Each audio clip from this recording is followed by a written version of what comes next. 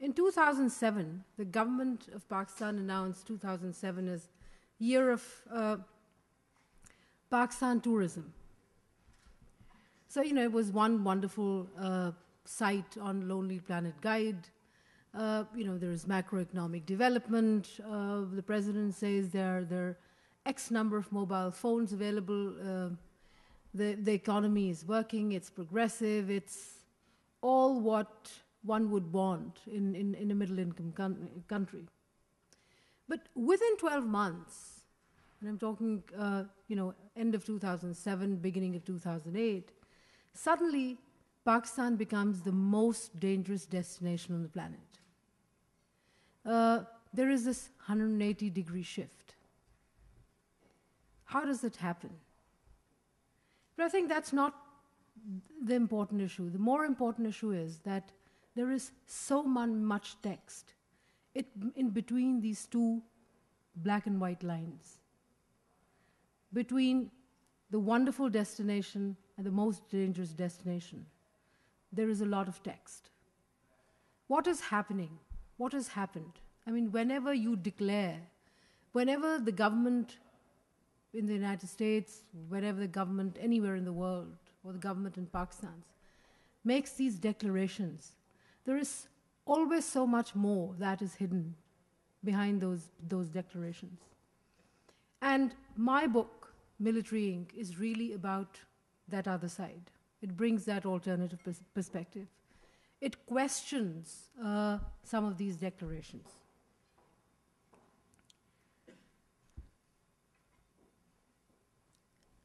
See, if government of Pakistan would stop playing at numbers for a minute and start thinking deeply about what is the state of poverty. The issue is not whether the poverty, people living below poverty line are 36% or more, whether there is a difference of 3% here or 3% there. The issue is that you have a large number of people who are never represented in the current discourse on Pakistani politics. The problem, in fact, with this whole issue of the war on terror is that it hides more than it discloses.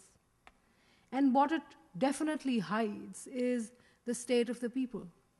The state of the people who do not have access to a lot of facilities that we basically take for granted in the rest of the world or even within Pakistan.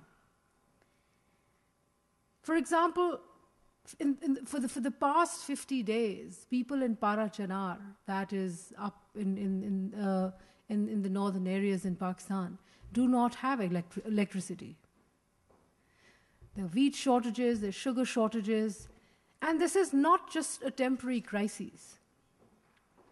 This is reflective of how resources are distributed generally.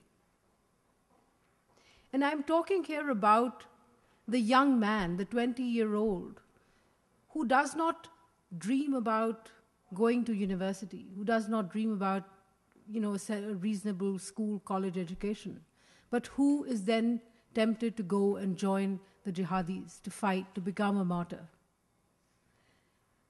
And this is not just an issue of ideology.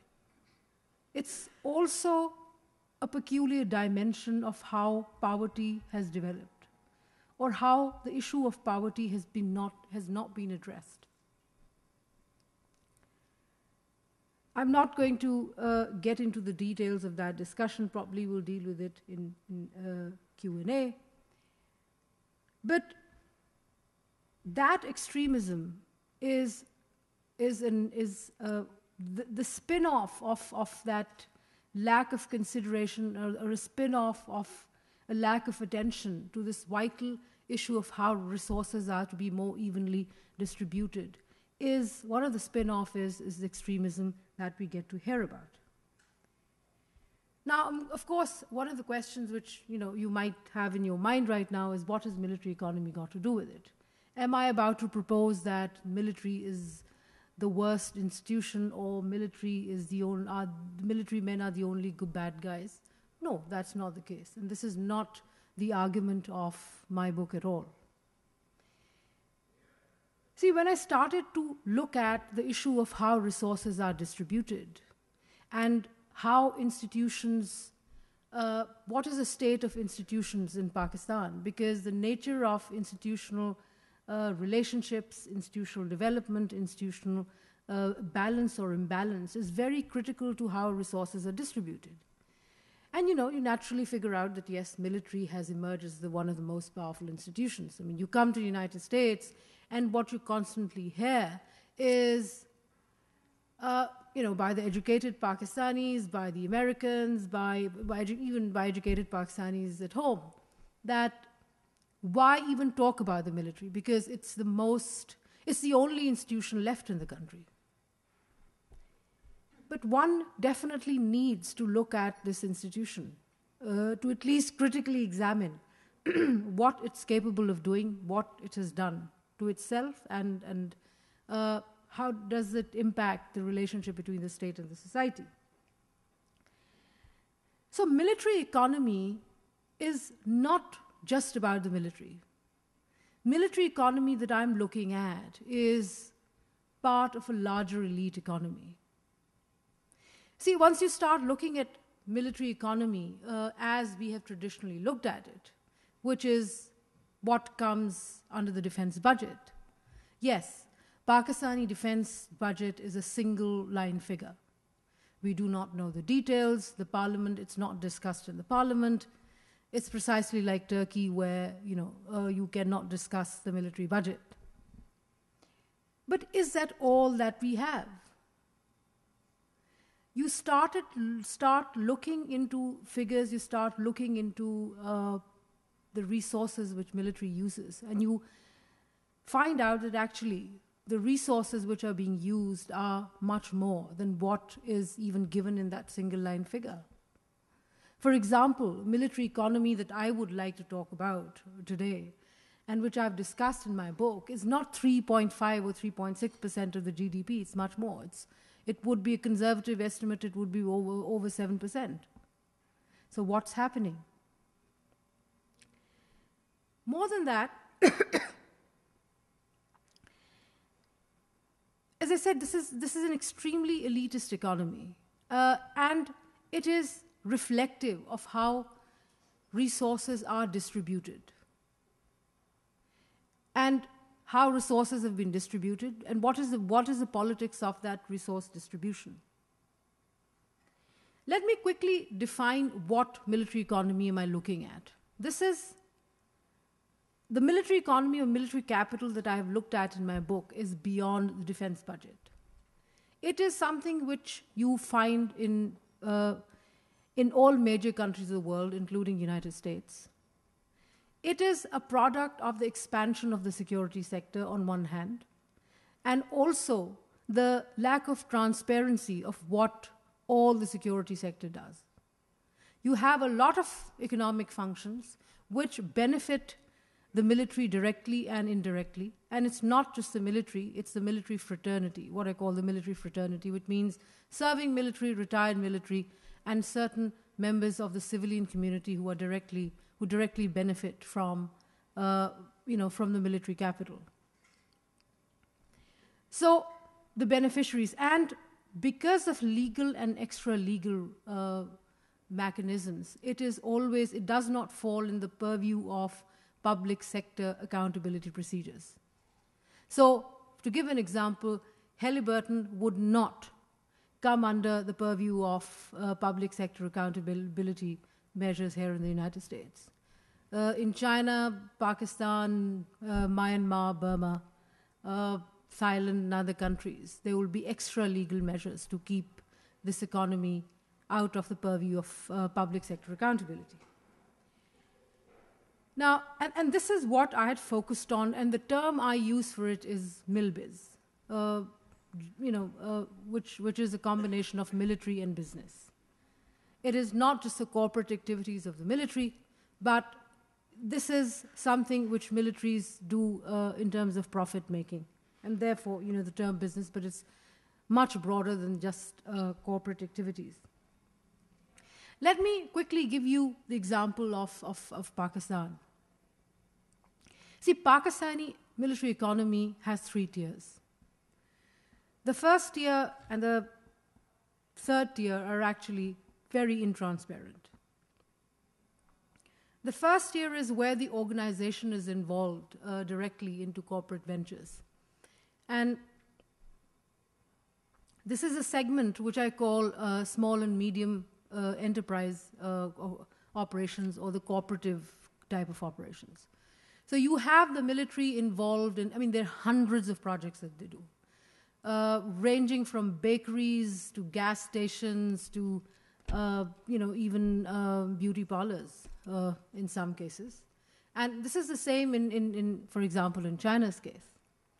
There have been instances when military has imposed taxes on national highways completely illegally.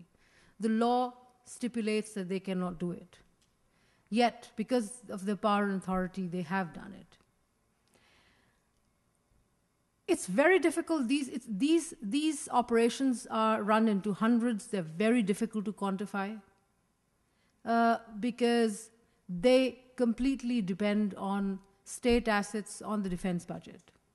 And if there is the secrecy, if the military is intransparent, if the defense budget is intransparent, then you probably cannot evaluate, what is the value of these operations. But they're definitely claiming important state resources. Then there is a second level, which I call the subsidiaries. And these subsidiaries are 5 military foundations, all controlled by the military. Now, what the military claims in Pakistan is that these foundations, which is, the first is the Fauji Foundation. Fauji means soldier. Fauji Foundation, which is basically a tri-service organization. Then you have the Army Welfare Trust. Then you have the Shaheen Foundation, which is the Air Force's welfare operation. Then you have Bahriya Foundation, which is the Navy's. And then finally you have the Pakistan Ordnance Factories Foundation. Now, between these 5 foundations, they run over 100 huge projects. And to give an example, these 5 foundations are into heavy manufacturing. In fact, they control 1/3 of heavy manufacturing in Pakistan. They're into cement production, fertilizer production. They make cereals. They're into education. They have run universities, colleges, schools. They're into finance. There's a military-operated bank, as you have in Thailand and a couple of other places. They are into insurance. They're into medical care. They're into a lot of fields.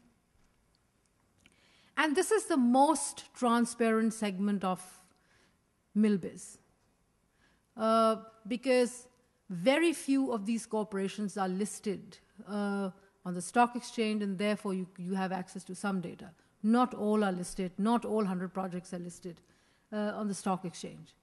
Then you have a third level, which is the level of the individuals. And that is where the game becomes even more interesting. Because there you see new concepts being constantly developed.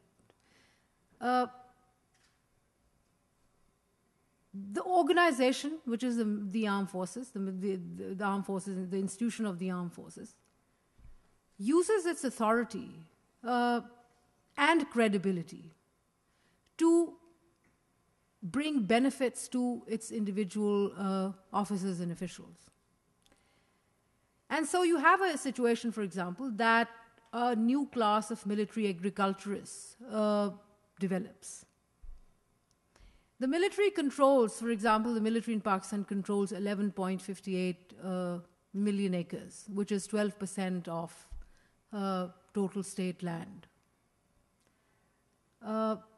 Not the whole of Pakistan, but state land. State land is about 93 million acres. Now, out of that 11.58 million acres, 6.9 million acres is agricultural land, and about 6 million acres have been distributed since 1960s amongst individuals at not even throwaway prices. Those prices are absolutely comical. And there is no control over the further sale of these lands. It's not just the agricultural land. Military personnel, especially the officer cadre, has been given land in urban centers as well. And I grew up in a city of Lahore, and this was the Lahore cantonment. In fact, my parents had bought the land for building a house there from a military general. So, as civilians, we could go and buy a house in a military cantonment. In years, and I grew up seeing infantry exercise grounds around me, shooting ranges and all of that, which military uses for its, army uses for its training. 10, 15 years down the line, it's gone. They're all housing schemes. They're all, big real estate ventures. And the beneficiaries are the officer cadre of the armed forces. That's just one of the many benefits that individuals have. Then military officers, especially the top-ranking guys, use their contacts in the organizations. And the organization's political power is essential in building their strength as entrepreneurs. I'm sure some of them would be, really wonderful entrepreneurs, great ideas. But my hunch is it's not just that. It's not just that they are brilliant businessmen, but they depend on the power of their institution to get them, to generate that influence and to generate enough, enough influence which helps them build their amazing businesses. Then you have military in civilian positions as well, in public sector departments and private sector departments. There is an essential role which retired officers play for their organizations. They are the main contacts point. They become conduit in this larger military economy. So what really has happened since 1954? 1954 is when the first military foundation was started. Since 1954, what you have had is a gradual building up and gradual and systematic building up of military's clout as an organization. And not just that, building up of the clout of military as an independent class as well. And that is what then comes and links up with the rest of the elite structure of the economy. Pakistan's political system is Praetorian. It has been that. And one of the problems of Praetorianism is, the way it has been defined in literature, is that the lack of a neutral arbiter to negotiate conflict within the different political stakeholders. And therefore, the military or the bureaucracy is seen as an institution which can play the role of a neutral arbiter. The problem with the military turning into a class is that it no longer remains neutral to the process of adjudicating or arbitrating between different stakeholders, because it has definite interests as well. Let me give you an example. Pakistan has about 20 million landless peasants. We've had 2 failed attempts at land reforms, one by General Ayub Khan during the 1960s and another by Zulfikar Ali Bhutto in the 1970s. Yet, 2 issues here. One issue is that, these gentlemen were never completely honest in carrying out the land reforms which would change the structure of socioeconomic redistribution in the society. But I think that is secondary. What is more important is that the land which was eventually which was surrendered by some and which to the state never really got redistributed.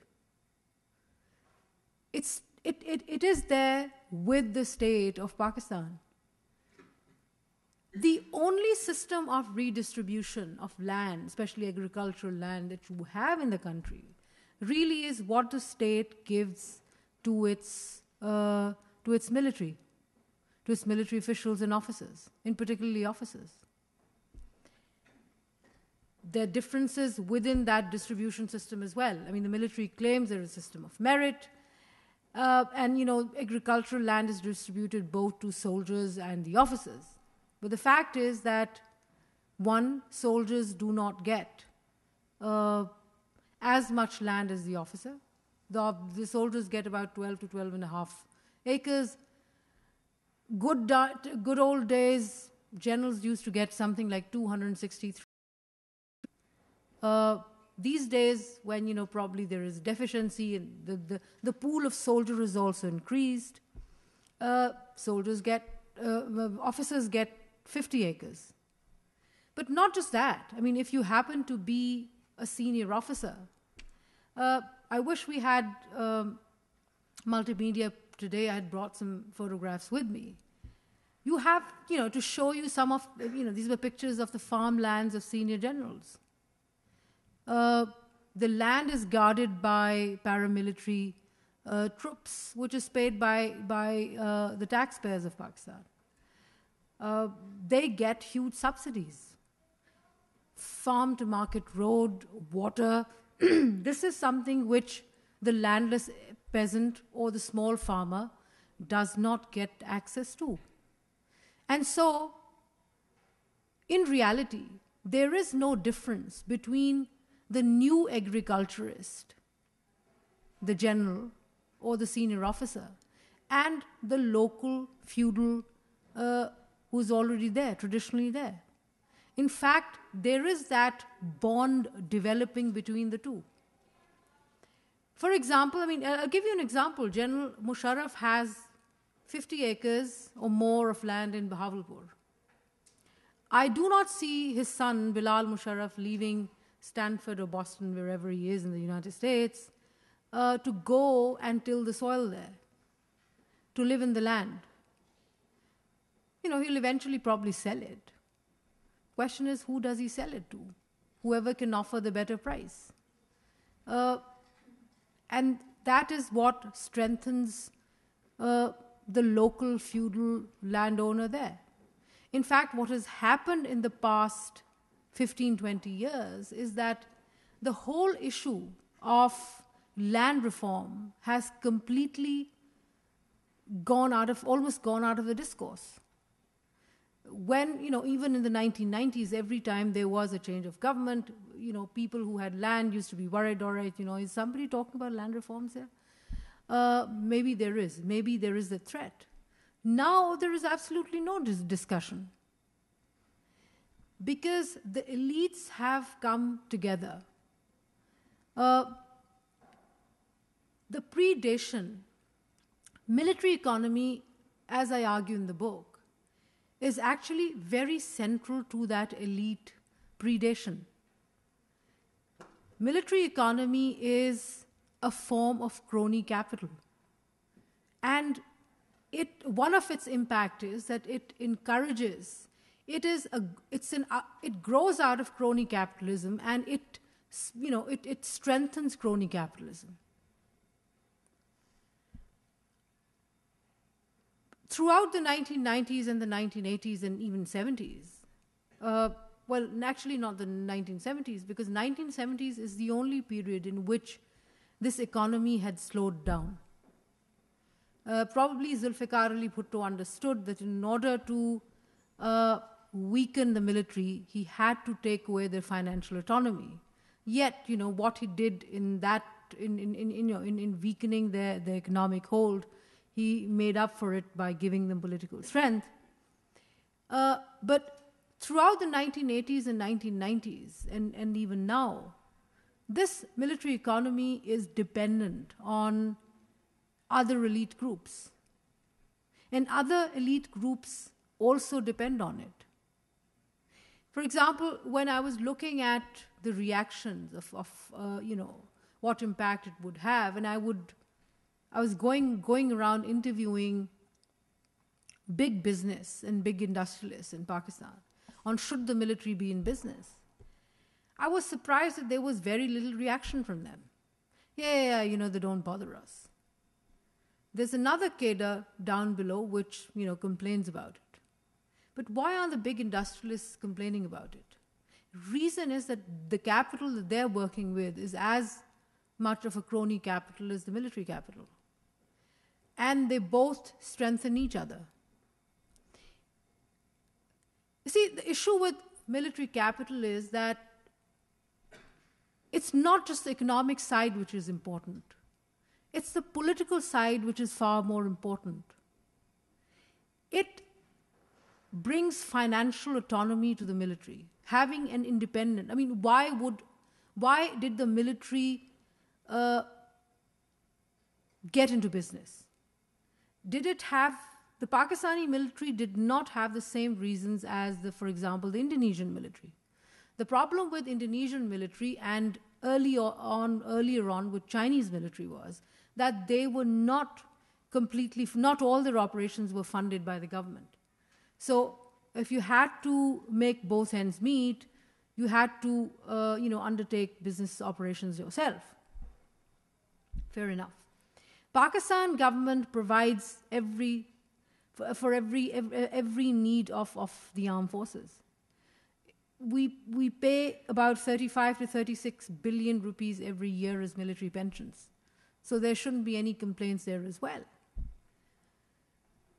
But the issue here is that the urge for independence, the urge for financial autonomy, symbolically, politically, the military does not even want to depend on civilians for its welfare needs, for its personal needs. And therefore, one of the impacts is on the structure of politics itself. A powerful military, which becomes even more powerful because of its economic strength, because of its financial autonomy, is then not willing to give up that power. It talks about improving its image, but it does not mean business when it comes to giving up political power. And there, you can imagine, in terms of political development or future of Pakistan, there you can have, all sorts of wonderful combinations. The military does not have to be on the front seat.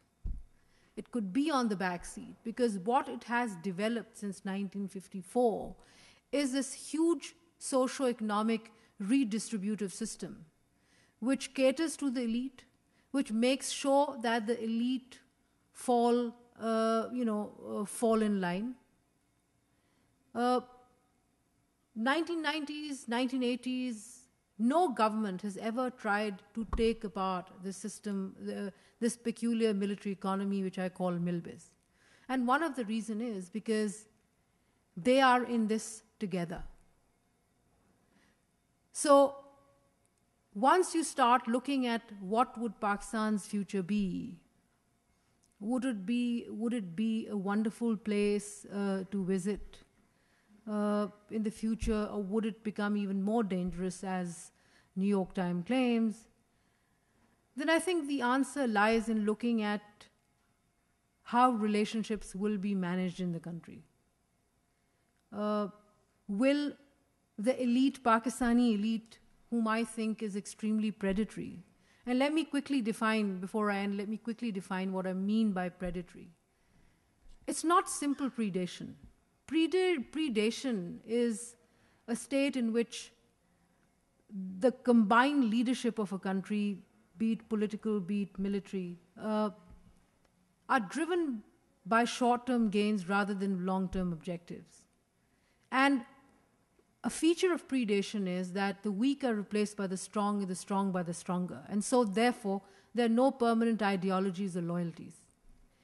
And by the token of this definition, if they continue to remain predatory and stop even thinking for a minute about changing the redistributive process and system, then I'm sure we do not, nobody would have a wonderful perception of where the country stands today and where will it stand tomorrow.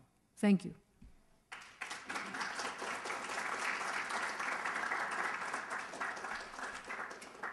sure that there are a lot of questions. Very quickly before we start the question and answer, let me make two brief announcements. I hope you all notice that there are books available at the table right over here. And also that we remind members of the Chicago Society to join us afterwards in the Culture Lounge just down the hallway. Questions?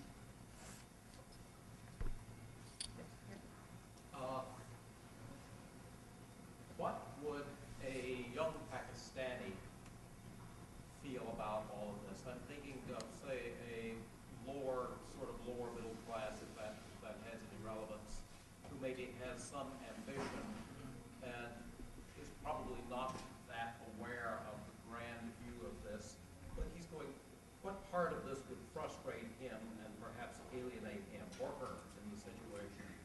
How would they react to this overarching military-industrial complex? Sir, let me tell you that this young man from the lower middle class is pretty aware of it, because the symbols of military economy are all over the place. You land at Lahore airport. It's a fantastic airport. I mean, it's one of the examples of development in Pakistan. Beautiful airport. Spread out all around the airport are housing schemes. These are all military real estate projects. You go into town and you land in Karachi. Karachi is, you can call it the commercial capital of Pakistan. From the airport right into the heart of city, all you'll get to see is military installations on both sides. So, to answer you, the lower middle class young man sees it. The problem which I'm trying to point out is that this redistributive system is so skewed that he feels totally helpless. When we look at, you're looking for responses? Look at the number of young boys that you hear about who become suicide bombers. One aspect of this suicide bombing is ideology. The other is the hopelessness. But does that mean he cannot, for example, open a bicycle shop because the military somehow frustrates him, or he cannot borrow money, or he cannot get education because somehow the military frustrates him? I'm not saying that military. What I'm saying is that it's not like Burma. Military would not go. You wouldn't have military people marching and taking control of things. In some cases, they would. For example, I remember people from Balochistan, Quetta, telling me the story. You had whole families, and they were middle class. They were not even low middle class. And they had, once upon a time, bought land somewhere near the provincial capital. And one day they decided to build, right? Some guys were retiring, they wanted to have a house. But as soon as they started building those walls, there were military officers who came and tore it down. Why are you doing it? This is our land. Well, because we want to build a cantonment, we want to purchase this land, but if you start constructing, the land will become expensive, we won't be able to afford it. So, get away. They go to the court. They get a judgment in their favor, right? judgment in which the judges decide on their ownership. They take the judgment. There is this guy standing there with a gun who doesn't even bother with the judgment, right? So that kind of a thing happens as well. But, the military guy is not the only one doing it. You have the big landlords, you have, civilians, you have other elite groups doing the same thing. And what I'm arguing here is that you then have a socio-economic and political system which is very top-down, which is authoritarian, which is very elitist. So this young man does not get all those opportunities. I mean, part of the problem in Pakistan today is that the education system has broken down because, again, it suffers from elitism. What you see, the young students that you see, most of them come from this private English medium education, which is elitist. The real problem, I'm sure you've sitting in America, you've heard about the problem of madrasas in Pakistan.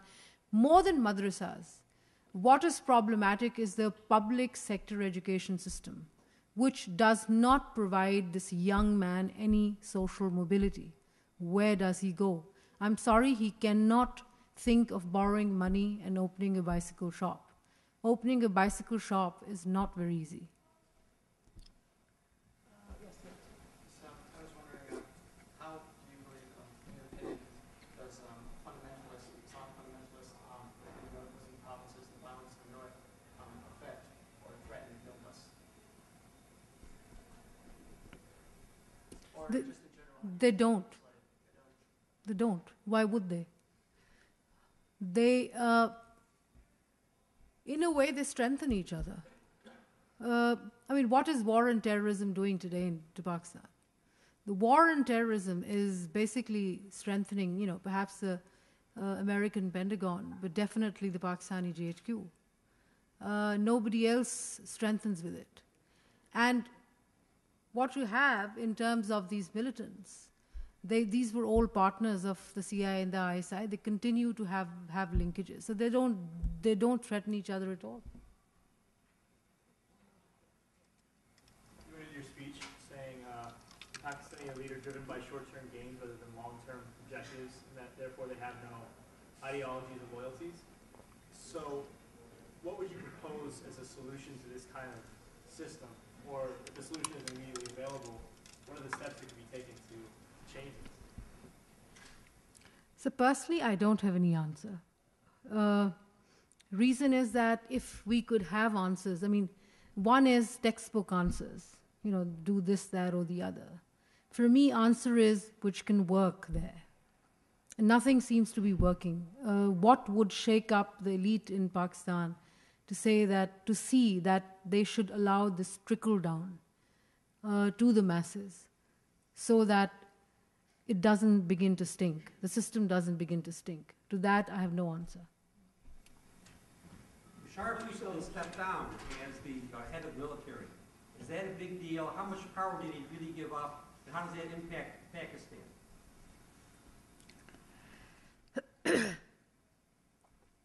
He's no longer the army chief. That's the only difference. He's still arm twisting. From a theoretical perspective, actually, he hasn't lost any power. At least not much power.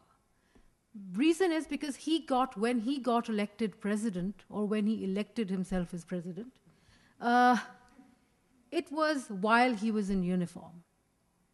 So the position of the organization, of the military, was critical in his election.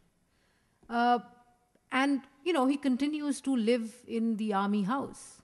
It's unprecedented that, an army chief has retired or resigned, and yet continues to live in the army chief's house. So it means that he has those linkages.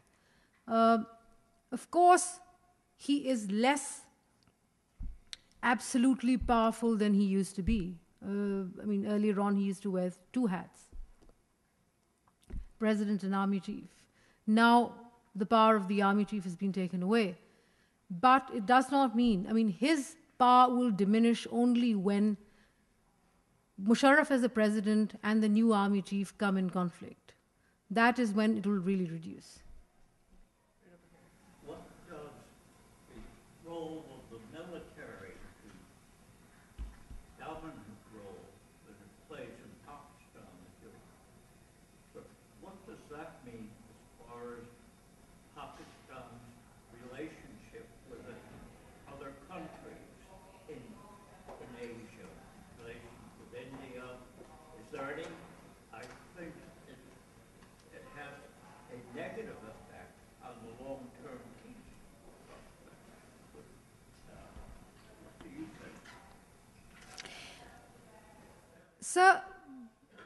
I would agree, but, the other side of the argument is that Musharraf has opened up to India, or so, he claims to do.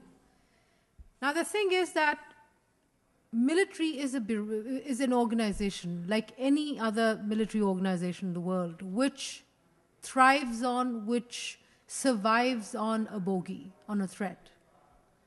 You cannot have a military which does not operate. I mean, that's its mandate, isn't it? Anywhere in the world, here or there in Pakistan, anywhere in the world. So that threat has to continue.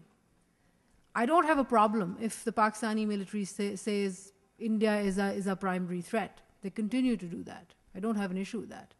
My problem as a Pakistani begins, or my problem as a South Asian begins, when this organization becomes dominant in policy making. I think this is an issue to be decided by the politicians. And those who look at modern history of South Asia always forget that Pakistani politicians were always the ones on the front, who began to improve relations with India. The first agreement was signed between Benazir Bhutto and Rajiv Gandhi in early 1990s, not to strike on each other's nuclear facilities. Nawaz Sharif was signing the Lahore Declaration between India and Pakistan, which would have been the turning point in the history of this Indian subcontinent. Yes, the problem is if you give a military bureaucracy the role to rule the country, then it becomes very problematic and difficult to sort out relations with its neighbors.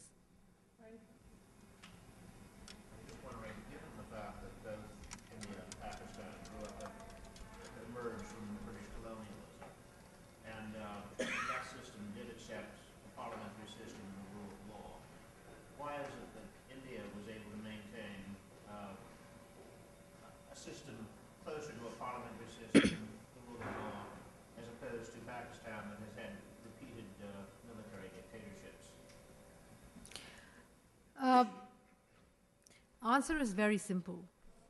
Firstly, India is as much a post-colonial state as Pakistan. It's just that their problems, or the growth of their problems, took a different trajectory.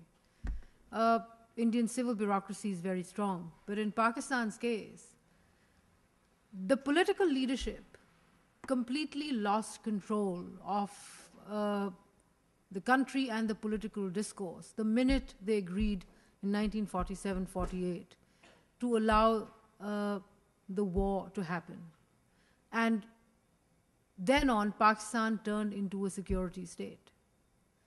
And the whole nationalist agenda was then built on this one key pillar, which was, an anti-India policy, over-obsession with India.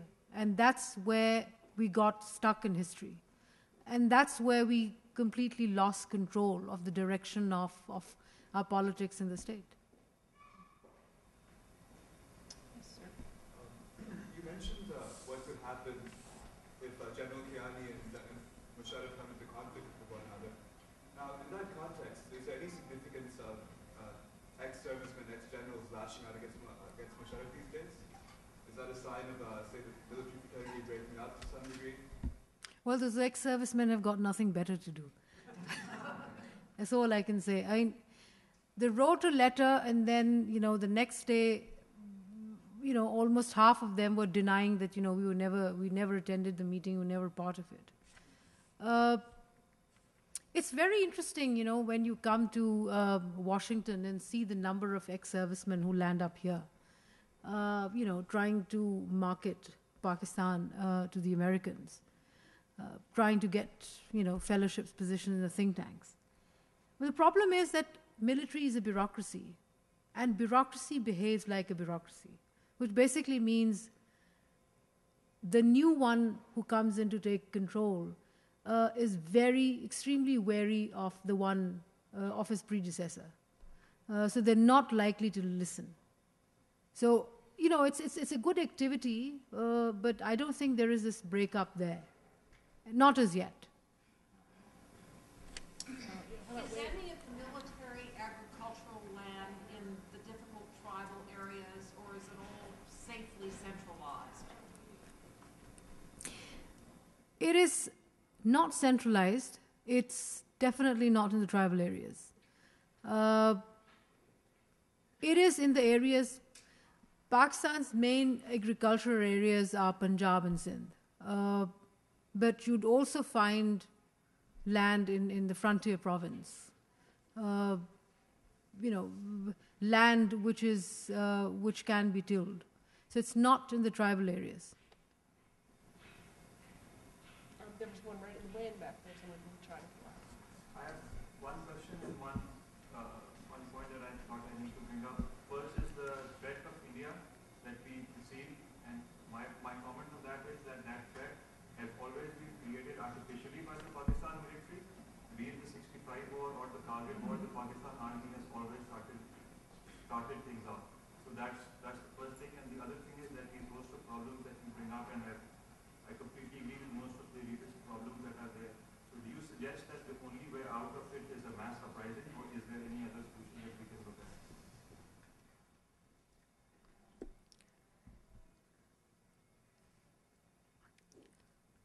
That's one way of looking at, India-Pakistan tension. While I'm one of those who get very critical when, generals in Pakistan jump up and down about the India threat, I must also add that India itself has also contributed to increasing that perception.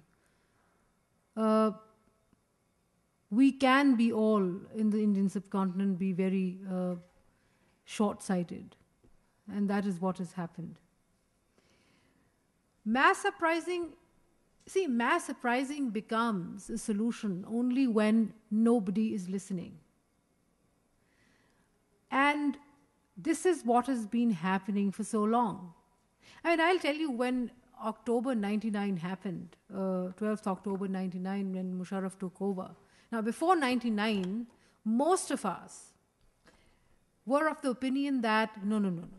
Now, Pakistani military can just not think about taking over, right? The days are gone. October 99, military comes in again. And I had personally hoped that now the politicians will come together. They will decide on a norm amongst themselves and tell the military that, next time, don't you dare come in. We'll refine our politics, we'll choose our own neutral arbiters, and, you get off our back. Nothing of the sort happened. And I think, let me touch upon briefly upon one of the problems. And that is that Pakistani elite is so dependent on external capital inflows that the tendency is to look outside, not inside. So even if Benazir Bhutto has to find solutions, she doesn't, look to the people inside. She goes to Washington, which eventually can't even save her. And even after she has died, situation is pretty much same. So I don't know what's it going to be. Pakistani people are educated. Pakistani elite is trained, educated in one of the best universities in the world. And yet, if they cannot make sense of this issue, that, do not tempt people, do not anger people, then, I'm sorry, nobody can tell them anything. You mentioned briefly about the October 19th, what happened since Musharraf came. I have this question in my mind since then. That doesn't happen always that political leaders have created a situation which allows the army to come to power, whether it is corruption, whether it is instability, whether it is restlessness in the society created by a person who is elected, but then he changes into a dictator and causes a situation which allows the army to intervene. Like October 19th, how far is it true that his plane was in the air for 2.5 hours? There was no fuel in the plane, and there were even some people in there, and he was not allowed to land and was asked to go out somewhere in India or land somewhere else, which prompted the army to take over the airports and have an army rule. So how far is that true? This happened on 12th October, not 19th October. That's true. See, but the thing is that what happened on 12th October, I'm not sympathetic with at all with what Nawaz Sharif did, right? If I was not allowing the plane to land, I'm not sympathetic with that at all. But having said that, see, the whole incident itself is reflective of the imbalanced relationship between institutions. See, after Kargil, the very strong, I wouldn't even call it a rumor, but, the almost confirmed story that was going around in Islamabad was that one will get the other. You talk to the diplomatic circle, you talk to anybody in Islamabad and tell you that, yes, either Musharraf is going to get Nawaz Sharif or Nawaz Sharif will get Musharraf. And so it was a game of cat and mouse being played. Constitutionally, as the Prime Minister of Pakistan, Nawaz Sharif had the authority to sack Musharraf. The question was, he did the stupid thing of holding the plane in the air for too long and diverting it to all sorts of places because of the fear of the repercussion. And what he feared actually happened, ultimately happened. There are two things which I'm trying to say, sir, in my book as well. One is that when you look at civil-military relations in Pakistan, the divide is not necessarily linear. It's not necessarily civil versus military, not simply that. It is the elite of Pakistan versus the people of Pakistan. So there's times when when the political leadership and the military leadership is together, and there are times when they're apart. Yes, there is also this critical kind of battle which goes on for who is ultimately going to control the state. But going back to your question, I would still debate that the military as an institution had absolutely no right to come and take over the state the manner in which it did on 12th October 1999. They have always been part of the discourse, right? The first time the word Troika came into Pakistani political language was in the 1990s. The Troika meaning the president, the prime minister, and the army chief. They had to work together. But every time, despite that Troika, they would sack civilian governments. In many ways, instability has been has been encouraged. Instability is what keeps the institution strong. It's political control. I mean, being part of this Troika, you could always tell your prime ministers, do this or do that, or I'm not happy with that. Why do you have to come and destabilize a government? Because it's not just political destability, it is destability of the country. This might sound like a normative statement or question, but considering that a lot of how elitism deals with things or considers social redistribution, corruption seems to be a huge part of it. I'm wondering what your views are on seeing ethical realities such as transparency, accountability, as still being possible realities in this situation, and corruption, considering the corruption that is very prevalent. The question is, who will do it? My issue is that once military economy grows like the way it has expanded, and military becomes instrumental in benefiting but also protecting elite interests because it's part of it, then, who's going to bail the cat? We hear about the corruption of, we hear about Benazir Bhutto's corruption, we hear about Nawaz Sharif's corruption. But, all our lovely generals are almost equally corrupt. Who's going to hold the other responsible? They're all in it together. So I don't see that happening. And I do not see even external forces trying to correct that balance. The amount of aid which comes in, during this war on terror, there have been $15 billion which have been given to the military. There are USAID projects, there are ADB funding, lots of money pouring in. The consensus now is that all of it is being wasted. Half of it actually returns to whoever the funding nation is in terms of in the form of consultancy fees, but whatever does remain there is either pocketed by the local consultants or there is corruption, and there's actually very minuscule trickle down. The question is, nobody's willing to stop the other. Here, your talk was mainly about the political economy, the military economy.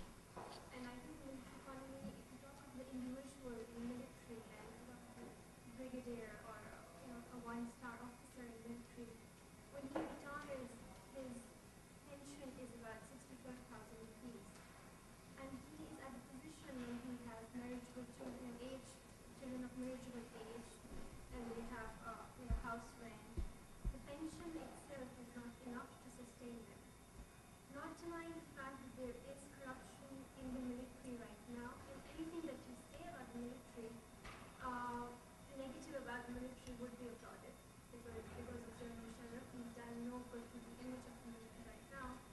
But how do you suppose that the military can be sustained, the retired military officers or soldiers? Madam, you're right.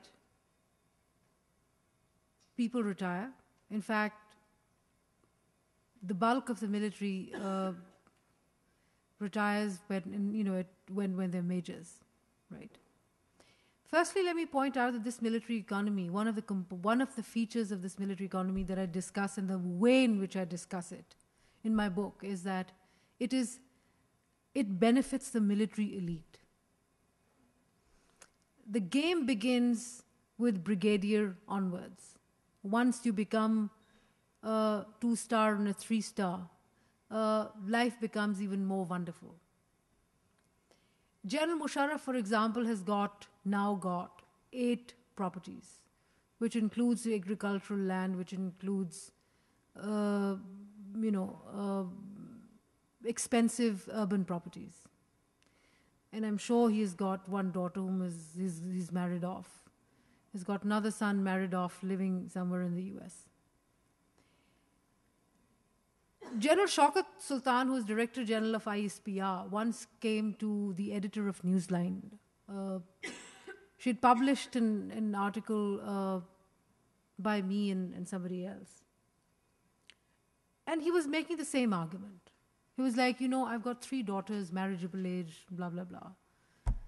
So the editor laughed, looked at him and said, look, my father had 9 daughters he had to marry off. So by that standard, if marriageable daughters of marriageable age is the standard, then my father needed more land than you. There are civil bureaucrats, there are police officers. I mean, leave aside all other civil bureaucracy. We have police officers, policemen who probably lay down their lives much more frequently every day than you'd hear, about soldiers dying. They get the same pension. They, in fact, get much lesser pension. Let me tell you, for example, that a constable of the police who is supposed to protect you and me or whoever is there gets 3,000 rupees. 3,000 rupees is not even $100, right?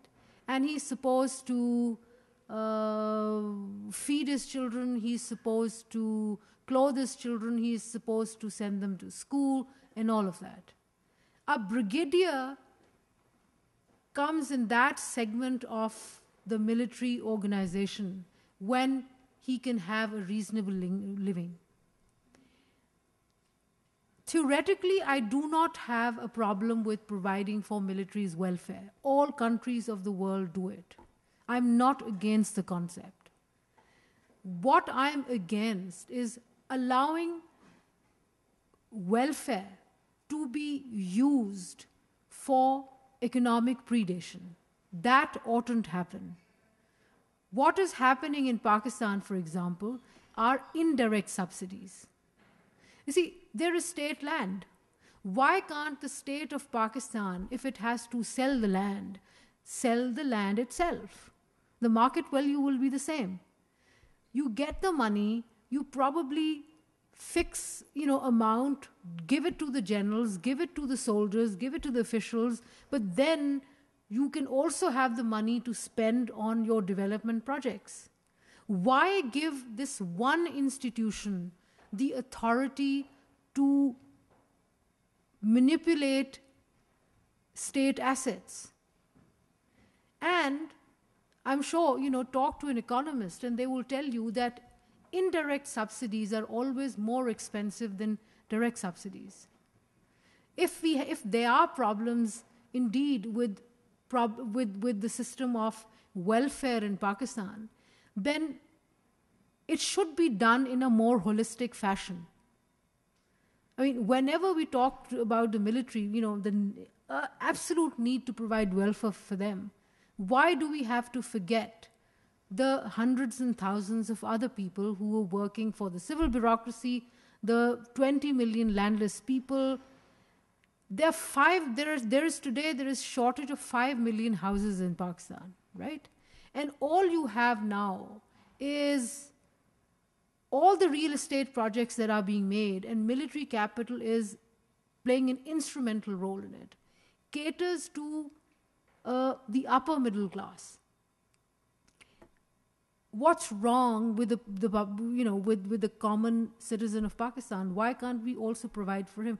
So to answer you, the upshot is make a welfare system, but let it be holistic. Let it deal with other communities, other segments of the society as well. Okay, I'm going to prompt three. Two questions. The second one's more of a comment that I'm going to try to weave into a question before I stop talking. The first one is whether the framework of speaking of just about Pakistani capitalism in Pakistan is adequate to grappling with the issues that you're raising, whether it wouldn't make more sense to talk about sort of the broader framework of capital and the role that Pakistan plays in it. That is, that perhaps it is that the world system allows for Pakistan to remain in the role of a client state, as it were. One. Two, I quite like the historical narrative that you're telling. The first part I find sort of more convincing than the second, and in part that is about the role of the military, the shifting role of the military through the different historical, let's say, decades of Pakistan's development. That is, that it didn't inherit a strong military through the colonial state, but one that developed in the 70s and 80s and 90s. And so the question is, what changed in the 70s?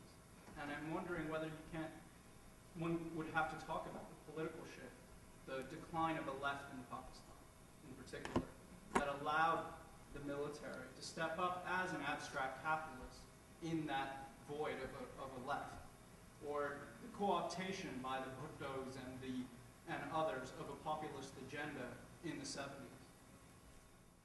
Right. In fact, before the talk started, I was discussing this issue with Atiya, who was sitting next to you. I didn't. He stole my question. All right. And Musharraf also owns a house in Oakwood. All right. Kill him when you go home. Well, firstly, let me say that I may not necessarily agree that the military